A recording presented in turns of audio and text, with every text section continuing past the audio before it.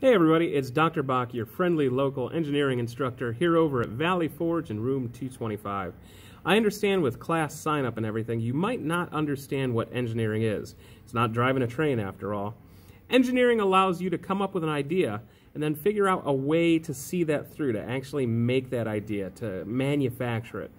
Let's say I come up with an idea that I want to make, I don't know, a necklace that says yeet.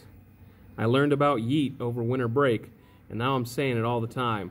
So let's say I want to make this right here. This is my yeet necklace. I've got a rough idea, 1 to 3 inches wide, 1 inch long, and this is my medallion.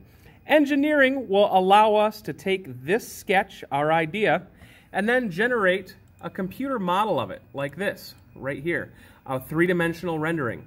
From there, we can take that 3-dimensional rendering and pop it on a translation or a cut program so that we can actually manufacture these yeet necklaces.